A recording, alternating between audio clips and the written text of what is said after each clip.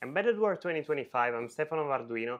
I'm here with Kevin, Manager of Technical Marketing at DigiKey. Kevin, you have a cool demo over here. Can you tell us something about it? Yeah, we do. We have a great demo. We're demoing the Arduino Opta, and we have this trainer kit that is utilized on our website that anybody can recreate to learn how to program, how to use, and the functions of the Arduino Opta. This is really good for using it in the ACE 100 University program, the courses that are online. So again, this is on our website, on the tech forum, and it's a really cool demo. Let me show you how this works.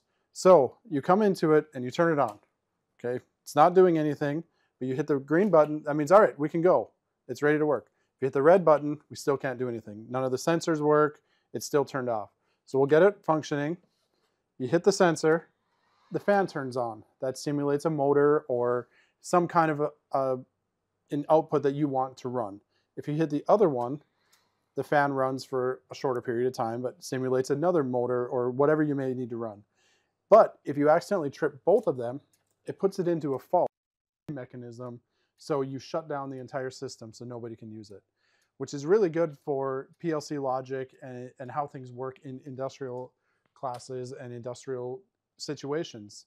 And the nice thing about the Opta is you can program it using the Arduino IDE as well as the Arduino PLC logic programming options that are available on arduino.com or arduino.cc.